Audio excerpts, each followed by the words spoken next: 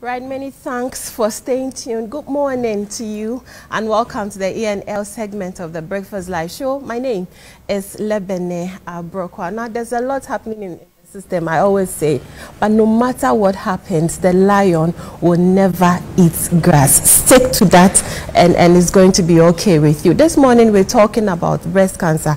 It's October, and as usual, it's Breast Cancer Awareness Month. I have here with me Letitia Gazepe from Jaffa Healthcare Africa. Good morning to you, madam. Good morning. Right, thanks so much for joining us. Thanks for having me. Right, so it's Breast Cancer Awareness Month. When we say risk factors, what are we trying to say? Okay, when we say risk factors of breast cancer, there are things that really put you at a particular place that you can get breast cancer easily, since we don't have a cause. Okay, so that is, we will talk about breast cancer risk today. Yeah. Right. So what are some of the risk factors? So when we say breast cancer risk, the fact that you are a woman puts you at a very higher risk of developing breast cancer. Because breast cancer is believed to be hormone driven, and these particular hormones are female hormones. Okay, right. So if you are a woman, your risk goes up because you have such a hormone in you. So then another one is, and that one is a biological factor. You can't change the fact that you are a woman. Of course. And the next one is hereditary. It's also a biological factor. The fact that you belong to a family that cancer runs through, especially breast cancer, your risk of developing breast cancer is high. Research shows that there is a gene called BRCA gene that runs through a family. Right. A particular, let's say my mother have that gene, he can transfer it to me and to my and also from me to my offspring, and that will put us at a higher risk of developing breast cancer. And going forward, we will say that obesity is also one of the risk factor. Research shows that the more you add up weight, the body has to compensate for the extra, for the excess weight that you have added. So when you are obese, it's believed that the hormone estrogen also goes up. And research shows that the hormone estrogen is driven when it comes to cancer formation.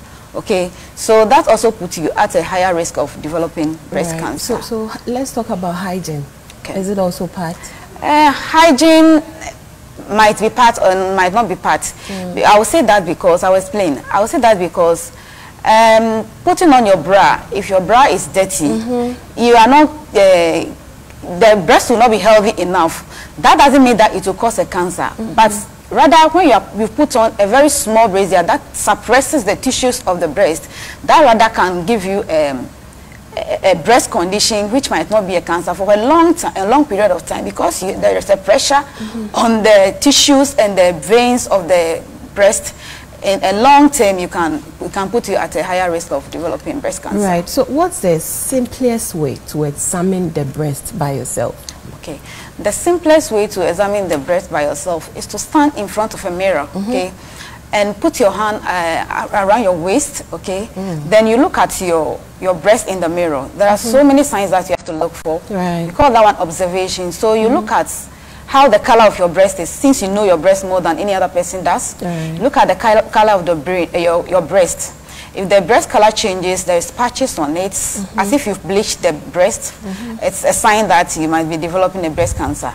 If there's a dimple in the breast, the breast is actually smooth. So if yours is like lemon, the outer of the lemon, that means there's a dimpling. That means there's a change. Small yes, holes. please. That means there's a change in the breast, the shape. Right. Okay, so it's also a sign. And also, you see your nipple has to be erect, but if you see yours inverted or retracted inside, looking into the mirror, you see it's retracted inside, it's also giving you an alert that you are at a point of developing breast cancer. And another one is when you see a breast milk coming from your breast or any fluid coming from your breast, and you are not breastfeeding, you are also not pregnant, please, you have to seek for help. It's also a sign of breast cancer. Right, right. So let's talk about Jaffa Healthcare. What Healthcare Africa? Yes, please. What is it about? Jaffa Healthcare Africa is an organization. It started as a small group on campus, Legon, okay, in 2014. Actually, our main aim is to create awareness on disease of public health importance. And we chose 5 different diseases because those diseases globally is a cancer that we need to fight. So we chose breast cancer, cervical cancer, tuberculosis, malaria, and HIV and AIDS. So since then, we've been creating awareness on social medias, through movie series on GTV, TV Africa is not left out, and other social medias. We create awareness on these 5 diseases. Right. Do you do screening? Yeah, please. We also do screening on cervical cancer, tuberculosis, breast cancer, and we also screen on HIV and AIDS. For free? For free, please. Right. That's some good work there. How many years have you been doing this? Let's say 8 years. Wow. Wow. So is the screening limited to just Ghana? Because you have Africa in there, or you go to other countries as well? Okay. We have our partners in other parts of the world. They also do same as we do in Ghana. That comes the word Africa at the end of the Right. So the activities, take us through it. Is it going to be a week-long program? Okay. Jaffa Health Africa is having a health walk to create awareness on breast cancer since we are in October. Right. Okay, so we're going to start from on the 29th of October this month, which is Saturday, 6 a.m. there will be a health walk starting from Social Welfare Medina across the principal street of Medina. Will end at the municipal council.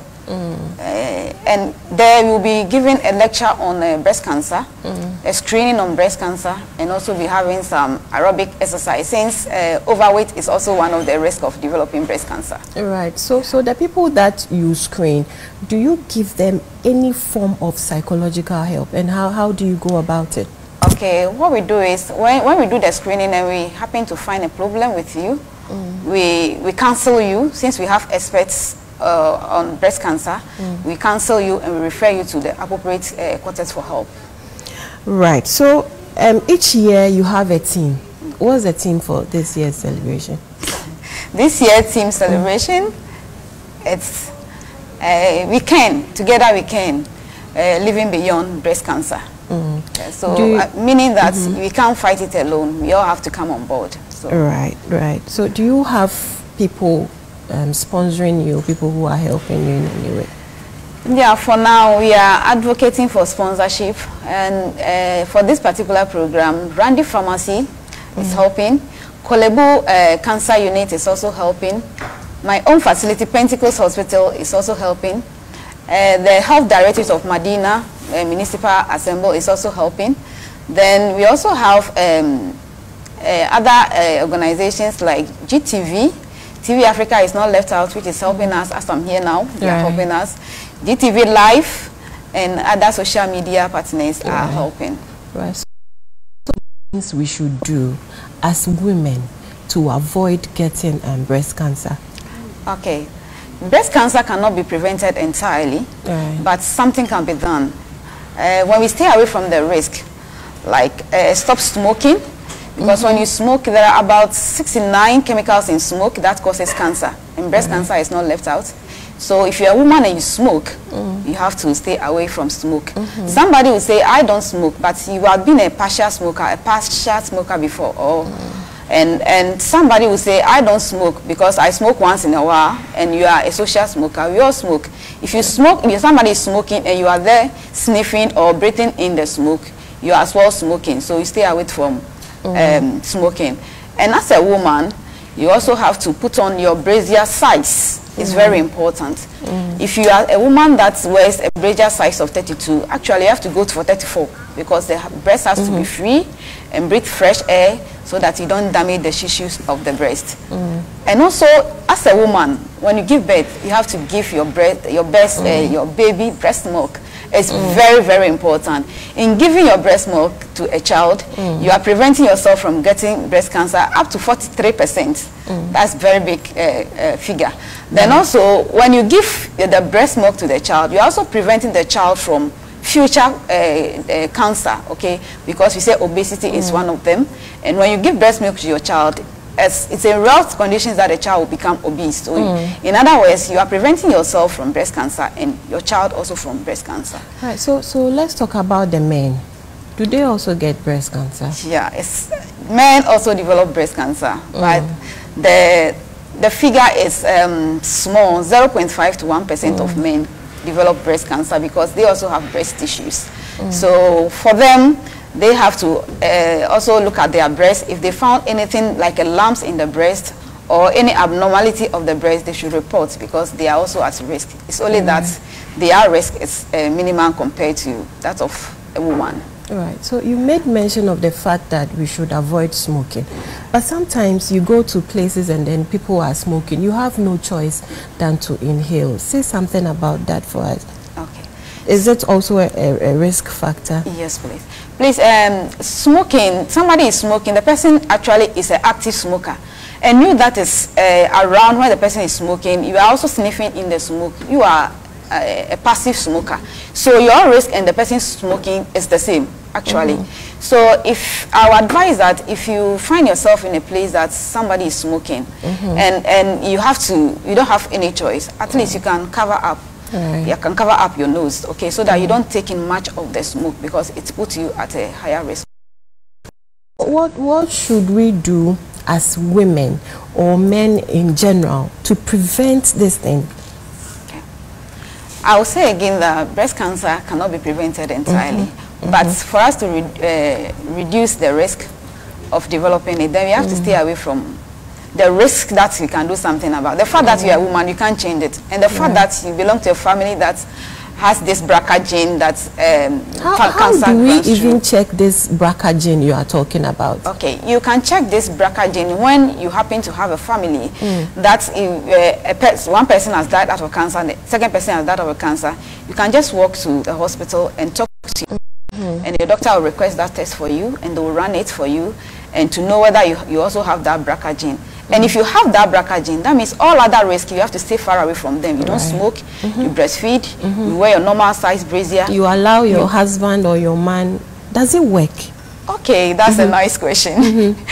A man holding holding the breast or playing with the breast doesn't actually reduce your risk. But what we want them to do for us is, like my husband would say, okay, I feel something in your breast that I've never felt before. It looks like there's a lump in your breast. But if he doesn't massage it, he's not going to. Yes, the men can massage it, all right.